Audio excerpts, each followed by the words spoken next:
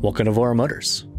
Today we'll be showing you how to install the Tanakorn Seat on the Kaabo Wolf King GT. For this task, you'll need a 4 and 5mm hex key, torch, knife, and a Sharpie. To install the seat, start out by cutting 4 holes in the rubber deck mat where the screws are. To do so, peel the edges of the mat until you find screw holes, and mark your cutting lines with a Sharpie. Next, grab a knife. We use a box cutter, but any sharp blade will do. To make the cutting easier, we advise heating your blade with a blowtorch or lighter. As a disclaimer, we are not responsible for any injuries or damage to your blade or scooter. With your 4mm hex key, remove the 4 screws. Place the Tanakorn seat on the deck and line it up with the holes. Hand tighten the new screws and washers that came included with the seat. Once all 4 screws have been hand tightened, use your 5mm hex key to secure them in place. Now that you've installed the seat, let's adjust the handlebars to your desired ride height.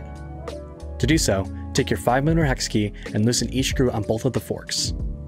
Next, loosen the 2 screws on the handlebars so you can adjust it to clear the stem. Lower the handlebars to the desired ride height and line it up with the grooves. Then tighten the screws on the sides, followed by the screws on top. And that's it! You can now cruise on your Wolf King GT in style and comfort. If you have any questions, please feel free to contact our customer support team at voromotors.com. Have any tutorials you'd like to see?